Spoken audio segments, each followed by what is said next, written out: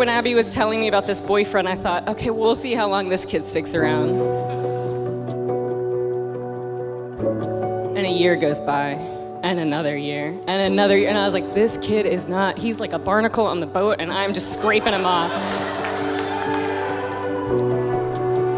At that point, I was like, all right, I'll get to know him. I'll see what Abby sees in this person. And how did I know that that was someone that Abby deserved to be with? And I very quickly realized Ryan is in love with Abby.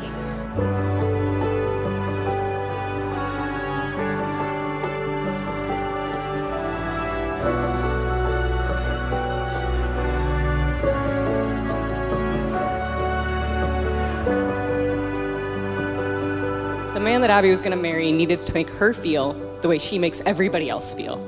Special and important, and like their life is better just by being in it. You look beautiful, absolutely beautiful. Love you, baby. If you know Ryan, you know that he is thoughtful and he is kind. People like to make jokes about Ryan and Abby, and I remember them so dearly that people would be like, how did Ryan get Abby? And he is so lucky. And I'll never forget the day that Abby looked at me and she said, I hate when people say that.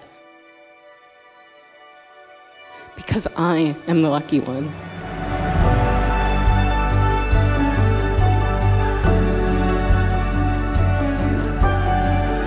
So for Abby and Ryan, for all of the great and wonderful days I know that you will have, I hope that you still look at each other and you still think, I am the lucky one. And you still think that my life is better because this person is in it. So I want to raise a toast to Abby and Ryan, the lucky ones.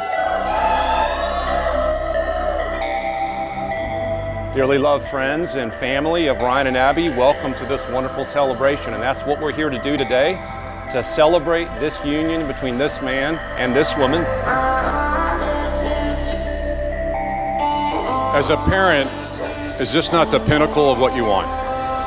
It is the absolute reason you spend all your years with your kids to be moral, productive, and God-fearing.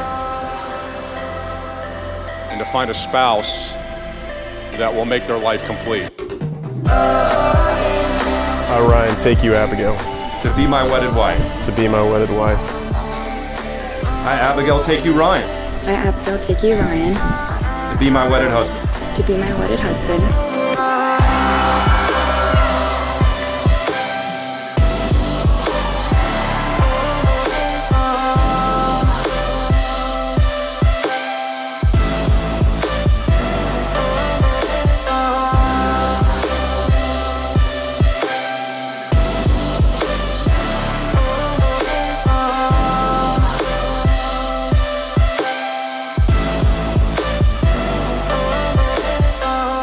Everybody that knows Ryan knows this, is that he is the goofiest guy that is always ready to put a smile on your face.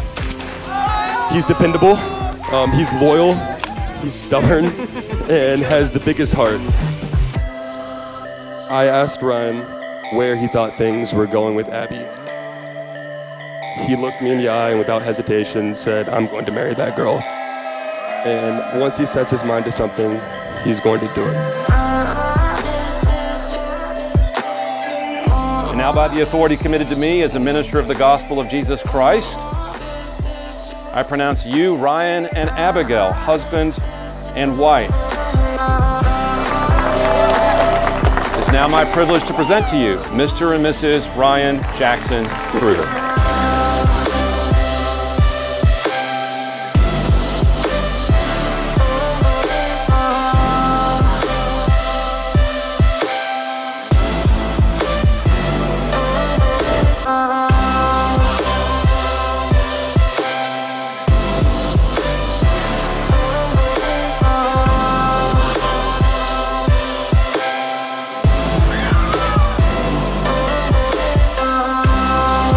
We are so happy for you and so pleased that you're part of the family. We love you guys.